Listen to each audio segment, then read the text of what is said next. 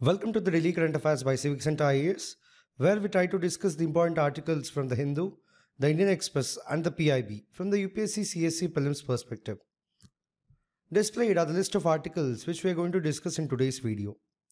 The first article of the day says that the Cabinet Committee on Economic Affairs, chaired by Prime Minister Narendra Modi, has approved the increase in minimum support price for all mandated Rabi crops for the 2025-26 marketing season. Significantly, this decision aims to ensure remunerative prices for farmers and promote crop diversification. In this context, let us look at the key details. Firstly, if we look at the MSP increases, the rapeseed and the mustard seed have the highest increase of 300 rupees per quintal. Then the lentil, which is 275 rupees per quintal, gram 210 rupees per quintal, wheat 150 rupees per quintal, safflower 140 rupees per quintal, and lastly barley with 130 rupees per quintal. Significantly, the MSP increase aligns with the Union Budget 2018-19, which mandated MSPs at least 1.5 times the All India weighted average cost of production. Now, moving on to talk about the MSP. See, it is a market intervention by the Government of India aimed at protecting farmers from sharp declines in crop prices, especially during the bumper production years. See, it ensures farmers receive a guaranteed price for the produce even if the market prices fall. Know that the purpose is to safeguard agricultural producers from sharp price declines. Also to support farmers in case of bumper production and market gut. So MSP is announced by the Government of India at the start of the sowing season. Notably, it is based on the recommendations of the Commission for Agriculture Costs and Prices. See, it provides a guaranteed price for certain crops, ensuring farmers are not forced into distressed sales. So the government agencies step in to purchase the entire quantity offered by the farmers if the market prices fall below the MSP. So the objective would be to protect farmers from price volatility and ensure they have received fair compensation and to procure food grains for public distribution. The next article says that India AI Mission has selected 8 responsible AI projects under its Safe and Trusted AI pillar, aiming to promote the responsible development, deployment, and adoption of the AI technologies. Significantly, the initiative aligns with the Government of India's vision to advance AI for inclusive growth while ensuring ethical, transparent, and trustworthy AI practices. In this context, let us talk about the India AI Mission. See, the Indian Cabinet has approved an allocation of over 10,300 crore rupees for the India AI Mission, marking a major milestone in the strengthening of India's AI ecosystem. Furthermore, this investment spread over 5 years aims to advance various initiatives and ensure structured implementation through a public-private partnership model.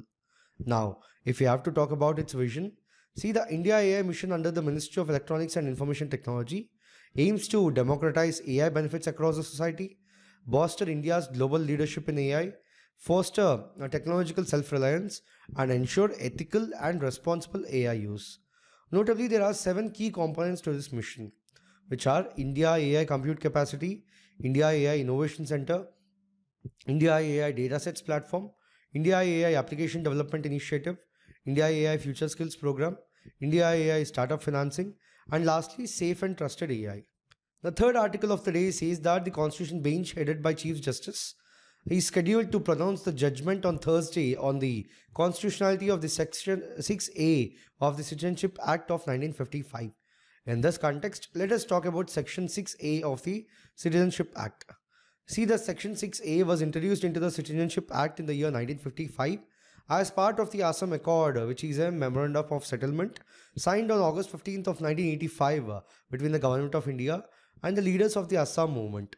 Know that the provision was created in response to the humanitarian crisis caused by the 1971 Bangladesh Liberation War and to address the issue of cross-border migration into Assam. If we have to look at the key provisions of the Section 6A, see, the foreigners who entered Assam before January 1 of 1966 and were ordinarily resident in the state would have all the rights and obligations of Indian citizens.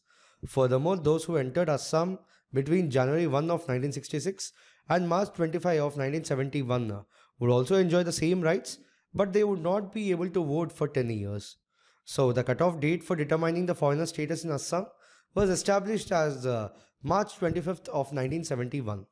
Interestingly, this cutoff date is upheld could create a conflict with the Citizenship Amendment Act, which has a different timeline and may be seen as violating the Assam Accord. So, what is the constitutional challenge? See, a five-judge constitution bench headed by the Chief Justice is set to deliver a verdict on October 17th on the constitutionality of this section. So, the petitioners argue that Assam has been singled out among the India's border states to implement this provision, leading to the issues like increased infiltration. But the Supreme Court has clarified that its role is limited to examining Section 6A and not the Assam National Register of Citizens. The next article here mentions about the Five Eyes Alliance. See, the Five Eyes is an intelligence alliance composed of Australia, Canada, New Zealand, the United Kingdom, and the United States. Know that these partner countries share a broad range of intelligence with one another in one of the world's most unified multilateral arrangements. Notably, the Five Eyes Agreement stands out from the other arrangements because the parties are diverse societies governed by the rule of law and robust human rights and are bonded by a common language. So, these characteristics aid the partners in sharing information with one another to protect their shared national interests. Talking about the International Forum, see, the five-country ministerial is a forum for the Five Eyes security ministers to meet and discuss opportunities for collaboration. Know that topics cover the full range of public safety and national security issues facing each of the Five Eyes partners. Furthermore, the five-country ministerial can also include a joint meeting between the Five Eyes security ministers and the quintet of the Attorney General in order to bridge the discussions between these two groups. Remember that the quintet is a group composed of the Attorneys General of the Five Eyes partners who work to advance legal matters of shared importance. Know that the five-country ministerial began in the year 2013. The next article says that a marginal increase in exports driven by textiles, engineering, and electronic goods that compensated for lower petroleum exports, alongside a sharp decline in gold imports, helped India's goods trade deficit ease to a 5-month low of 21 billion in September compared to a 10-month high of 30 billion in August, according to the official data released on Wednesday. In this context, let us look at the summary of the India's trade performance in September 2024. See, the India's goods trade deficit eased to a 5-month low of $21 billion in September 2024, down from a 10-month high of 30 billion in August. Exports saw a marginal increase driven by textiles, engineering, and electronic goods, while petroleum exports declined significantly. Furthermore, gold imports dropped sharply by 60%, helping reduce overall imports. Now, let us look at the key factors influencing the trade. See, with respect to the exports, so the total exports rose slightly to $35 billion in September 2024. Furthermore, engineering goods exports, especially to Europe and Russia, surged due to increased military spending. Then, electronic goods, particularly mobile phones, saw a strong demand from the US. Next, textile exports rose by 17% as the garment orders shifted from conflict-hit Bangladesh to India. Lastly, petroleum exports declined by 26% due to weak global fuel demand despite geopolitical tensions in West Asia. Now, moving on to talk about the imports. See, gold imports plummeted from $10 billion in August to $4 billion in September, reducing overall gold imports to $55 billion. Furthermore, declining gold imports may be linked to traders preparing for the festive season in August.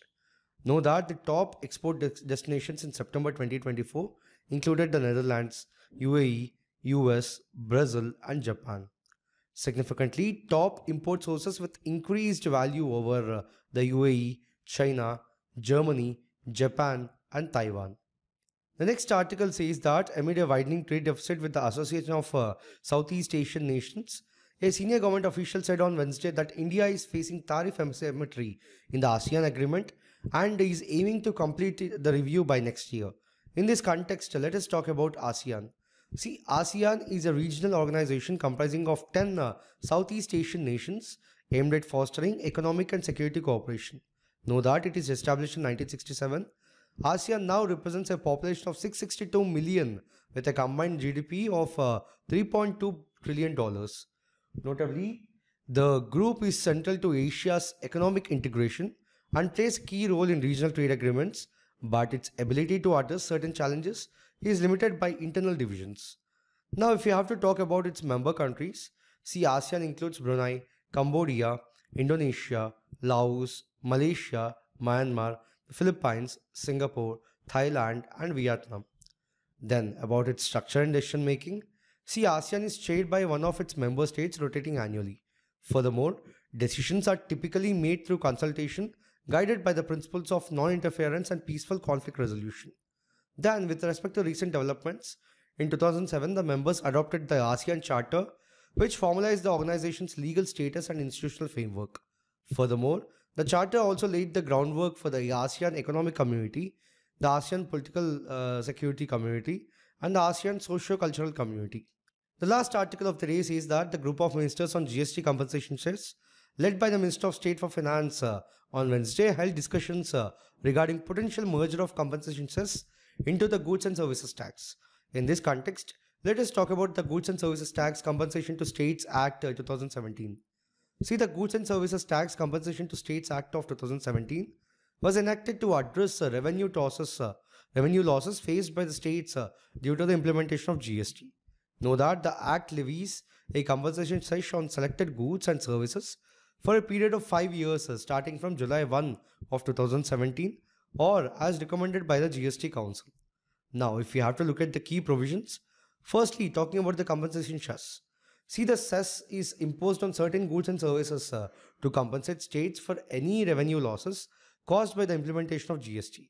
So, for the goods imported into India, compensation cess is levied at the time of customs duties are imposed as per Section 3 of the Customs Tariff Act of 1975 and Section 12 of the Customs Act of 1962.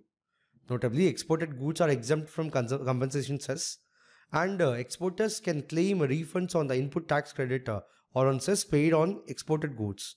Furthermore, compensation cess is not levied on the supplies made by taxable persons under the composition levy scheme.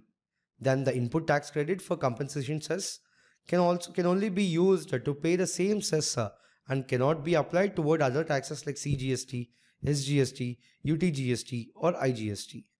Next, when the compensation cess is based on the value of goods and services, the valuation must follow the guidelines under the Section 15 of the Central Goods and Services Tax Act of 2017. Lastly, with respect to the legal framework, see the provisions of the Central Goods and Services Tax Act of 2017 and related rules, including those on assessment, ITC, appeals, offences, and penalties apply to the levy and collection of compensation cess for intra-state supplies. Furthermore, for interstate supplies, the Integrated Goods and Services Tax Act and its rules will be applicable. So, in this video, we have talked about 7 articles in total. We'll be back again with another video tomorrow. Thank you.